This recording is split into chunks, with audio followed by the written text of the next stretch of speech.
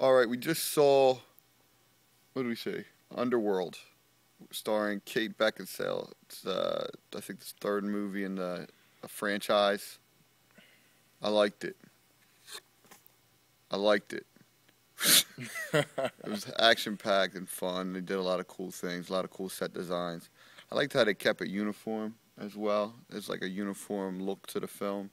The score was cool. The action wasn't too much. I don't know, but it was vampires and werewolves, and I like that type of thing. Kate Beckinsale. Yeah, she was on point. It's a great movie. Unbelievably hot. Unbelievably hot. IMAX 3D.